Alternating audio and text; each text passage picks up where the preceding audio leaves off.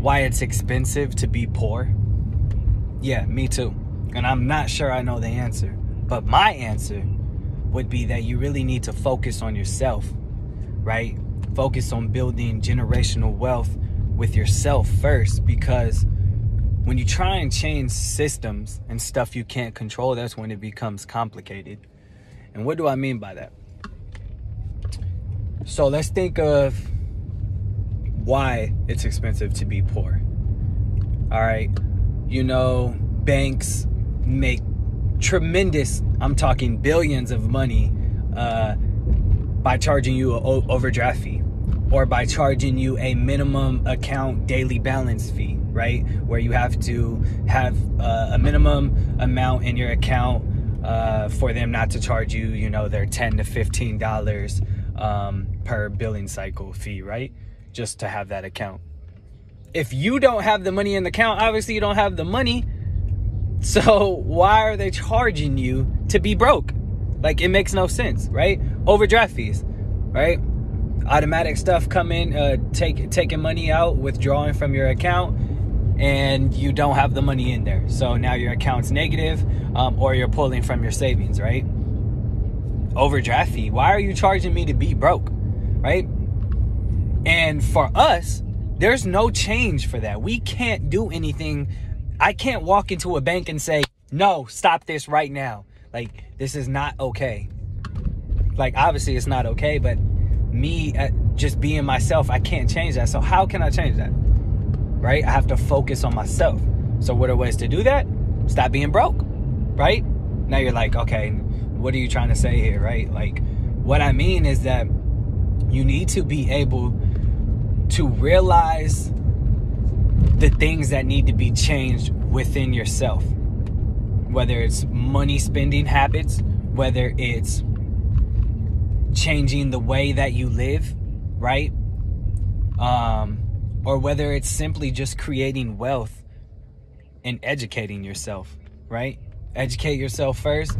Figure out how you can stop these overdraft fees. Figure out other options, other banks that don't charge a minimum balance, right? That way you can start saving that money that they're taking away from you and putting it into a business or an asset as opposed to a liability. Because when a bank account is taking money from you for just being broke, to me, that's a liability. So if you can't throw yourself in the system of the banks and change it yourself, there's only one thing you can change, right? Control the things you can, which is yourself. And so I say all of this to kind of give you motivation to go out there and really educate yourself on how you can be better with money. Whether it's starting a business, whether it's just managing your 9 to 5 and your money coming from the 9 to 5, right? You know, the book Rich Dad Poor Dad, a lot of people always say how they learn so much from it because they realize that they need more assets than liability, right? And so when you realize that you need more assets and you know this, yet you're not making any moves to go get the assets, then what are you doing, right? You're just waiting. Waiting for what? For someone to come tell you again that you need to be doing this? For me to come make a video while I'm driving for Car Chronicles, telling you to do this? Like, no. You need to be educating yourself and making moves. It's that first step that needs to get you there, right? And so I just want to say, you know, it's expensive to be poor. So why not let it be expensive to be more wealthy, right? Don't be scared, right? That the bank thing is just one example. There's other examples, right, that people are taking from the poor. Plenty of examples. But I'm just giving you that one example to kind of motivate you, right? People talk about getting out of the rat race. The rat race is the 9 to 5, right? You're working this 9 to 5, you come home, take care of whatever you need to do, and then you go back and start it over. And it's the same daily routine. not everyone needs to get out of the rat race. For some people, the rat race is perfectly fine. For the average person, it works. You can still build wealth in the rat race. But it all comes down to mindset. It comes down to what's inside of yourself, which is why I say you need to change yourself.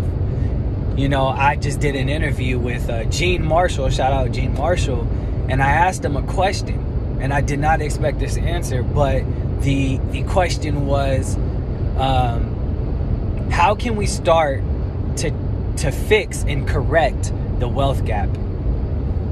And what he said is something that no one has ever said, but it's so simple, is you need to start with yourself. You need to start with yourself and then broaden out and fix the inner circle, because you can't fix Ashley in Alabama who needs help. How are you going to fix her? You don't even know her, right? You can't fix millions of people who don't even know you. Like me, the purpose of doing this whole podcast is to educate and teach how to build wealth through business. But if you don't know me, I ain't teaching nobody, right? It's only the people that are listening. So where does it start? I have to teach myself first. Then I start with my inner circle, and then we expand.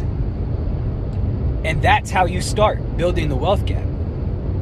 And I just was very intrigued by that. That was an amazing answer. And we obviously go into a little bit more detail, so check out that episode with Gene Marshall on the Misguided Podcast, episode number 71. But yeah, I just wanted to kind of touch base and give you some motivation for today. For today's Car Chronicles. I'm currently on my way to get a haircut, you feel me? And I'm looking a little bit scruffy over here.